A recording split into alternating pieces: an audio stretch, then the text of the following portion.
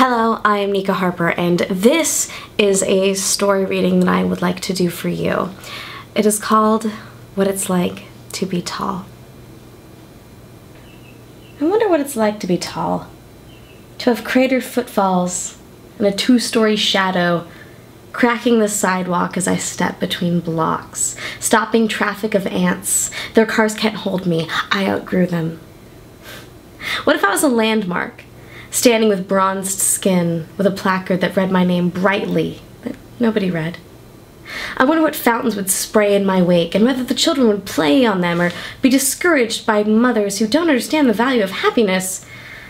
Maybe the rocks would be circular dark stones that were wet and gleaming, or reflective granite walls would puncture the air, wearing a form-fitting chlorine dress of water.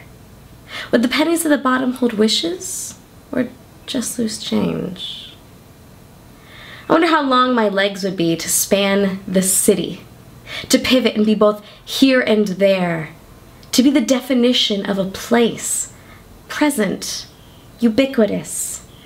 I wonder what the shelves would be, if they would name themselves accordingly, if I would have a market and an insurance office and a rowdy-looking pet shop.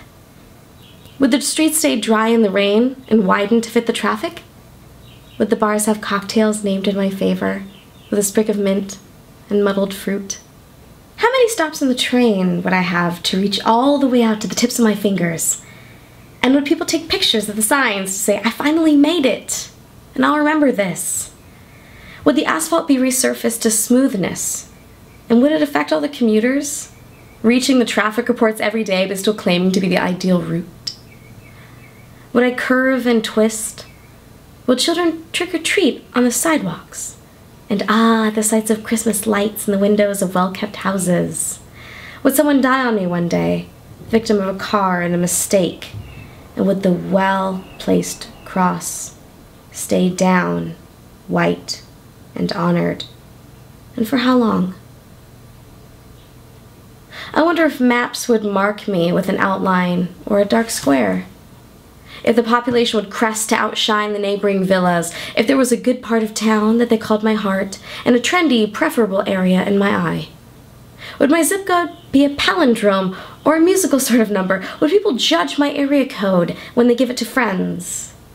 Would I have a historic district with bougainvillea climbing up the brick walls, their papery petals shuddering in a temperate breeze? Would my house school have pride? Would my mascot be a noble local legend? Would books mention me as a setting or place of interest? Would I have a museum somewhere? I wonder if planes would avoid my hair as the clouds cluster into a crown, if the twinkling lights below would ever feel boring, or whether they would shimmer brighter as I pass along. Would my legs bring jet currents and streams to travelers as they rode upon my shoulders and across my lips? Would rain touch down as I wept for such beauty or loneliness as the sky affords, singing to the birds and ambitious winged children who must understand the distance of the sun when I carry them to it?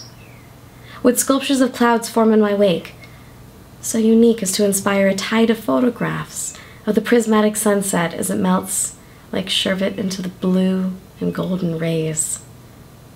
I wonder if I would reach up and pluck the stars and place them on my fingertips to twist around the world for those who were looking.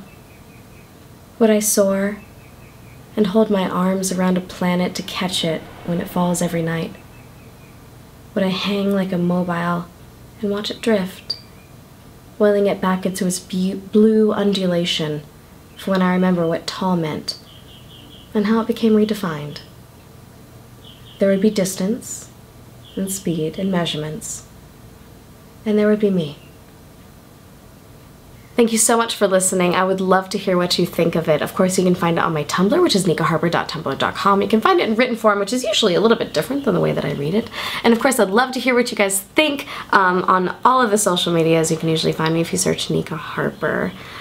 This is, of course, my Patreon. Patreon is an amazing service and way for creators to create with the help of many amazing people who support them. So thank you very much.